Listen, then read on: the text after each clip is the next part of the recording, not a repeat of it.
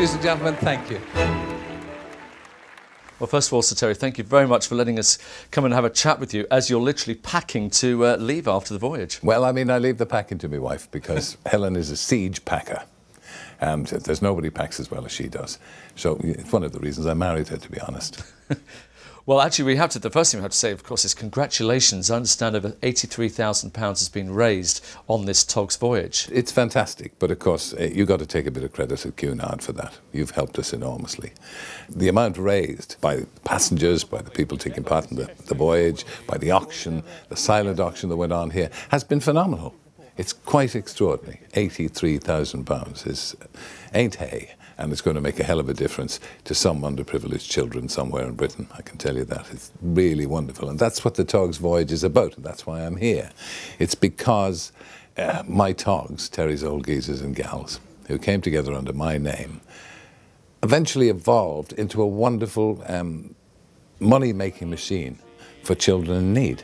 I mean, over the last 3 or 4 years, they've raised £3 or £4 million. So I understand amongst all of the fundraising, you have had a little bit of fun along the way as well. No. No, it hasn't been fun for me. It's all been hard work. I've had a great time, yes. We joined at Rome, and then we touched on Gibraltar, and we've had a wonderful, wonderful time, Helen and I, and hospitality's been wonderful.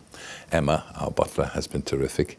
And the captain, who joined in on our sort of weekend Wogan thing that we did in that terrific theatre. Captain Chris, he was wonderful. I'll make them walk the plank.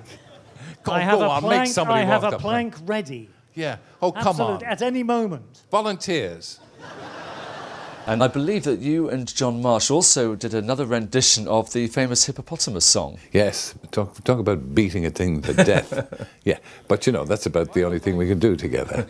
The whole thing worked very well, and we had a huge crowd in the theatre. That theatre is phenomenal, isn't it? Any West End theatre would die to have that kind of facility. Well, I remember when you came on board for the first time, how impressed you were with the theatre. It's been beautifully done.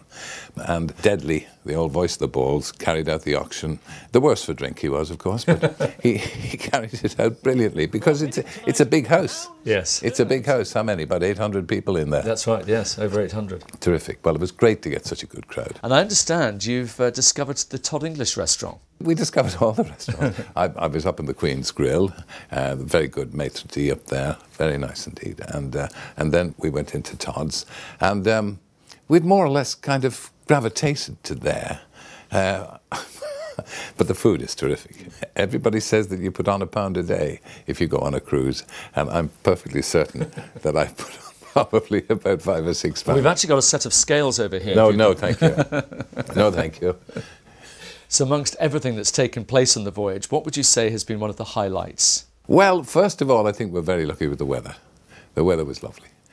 And then, I mean, the sea does not have a particular fascination for me, but I can understand why people do. Because, you know, as we stood out on that deck and look at the sea, and we saw dolphins, which is fantastic. And I suppose that would be one of the highlights. And then as we came closer to land, some interesting birds of gannet came by. It's the little things that you remember. And then we had a champagne reception for the TOGS the other night. And that was terrific. So, you know, that's why I came on. I came on to be with them. I came on to thank them for all that they've done. And while I'm at it, to thank Cunard as well. Well, thank you so much for being here, and also congratulations on your weekend Wogan show. I understand it's doing really, really well with some incredible ratings. Well, it's done very well, but I absolutely adore doing it. I wanted to do something completely different. You know, when I gave up the morning radio show, it was time. I felt it was time anyway. So I then thought, let's do something completely different. And it's the live band with Elio Pace, which is the house band, who are sensational. It's been really interesting and fun to do. But coming back to food, which obviously is a fairly popular topic on your voyage, was there any particular dish or one item that's particularly sprung to mind? No, I ate everything. I ate everything with a smiling face and drank what was put in front of me, and I didn't leave anything on my plate. Clearly a chef's dream in that case. Oh, please. And we have our new Queen Elizabeth coming out later in the year, so maybe we'll be able to welcome you and the TOGS back either to Queen Victoria or indeed our new Queen Elizabeth. Well, I wouldn't like to lower the standards of this fine new ship, which is going to be absolutely wonderful, I understand. Queen Victoria will do me any time. People are lovely, staff are really nice. It's really wonderful when you walk down, because the cleaning staff, the waiters, everybody has a smile. And I'm not saying that in a sycophantic manner. It's one of the nicest things about being on the ship.